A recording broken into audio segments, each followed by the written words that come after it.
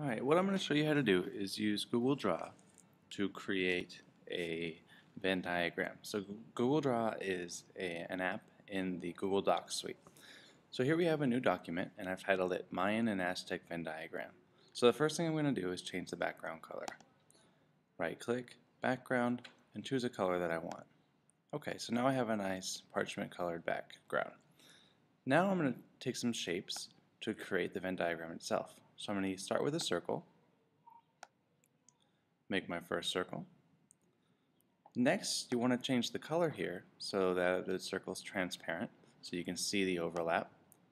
Now I'm going to make a copy of that circle, Control C, paste another circle, Control V, and then move it in place so that we have the Venn diagram. Oh, it looks like we should make it a little bit larger. Alright, so now we have our circles in place for the Venn diagram. Now we're going to give it a title.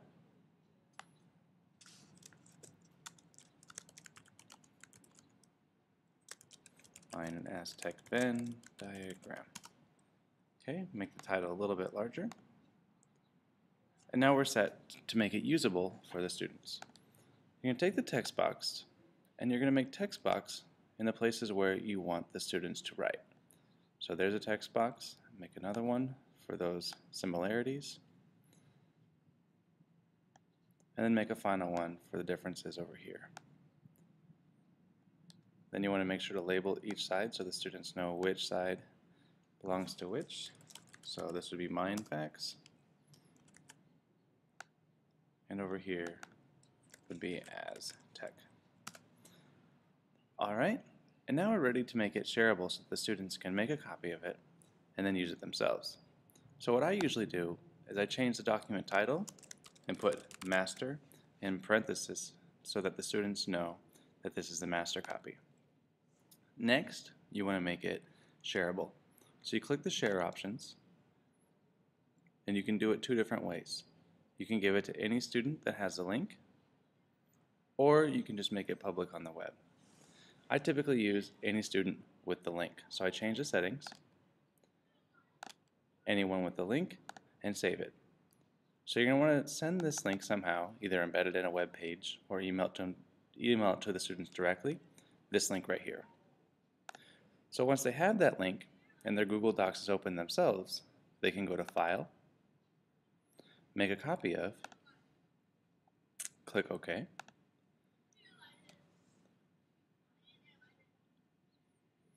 and now they've made the copy or the document their own. So they would just click the title, change it from master to the student name, get rid of this copy here, and now they're ready to work. So when they want to write in the facts, they would just double click and then write fact 1 or whatever fact that is. Double click over here if they want to write fact 1, and then click in the center if they want to do a comparison. Write fact here. So this is one way that you can use Google Draw to create a graphic organizer, in this case a Venn diagram. Another graphic organizer that we've done in the past with Google Draw is we've made a double bubble compare contrast chart. So here's an example of a student work where this student was comparing the Aztec society and their practices and ceremonies and religion with that of modern day society. This was set up the same way with shapes and then putting the text boxes over the top of the shapes so that the students can just double click and type in their information. Here, obviously, this is embedded on a website. So what this student did was when he or she finished creating the diagram, they went over here to share and then went through the publishing options to actually embed this document into their own blog. So they can select, she looks like he or she selected Medium, took this source code, embedded it into her portfolio. So that's how you use Google Draw to create graphic organizers.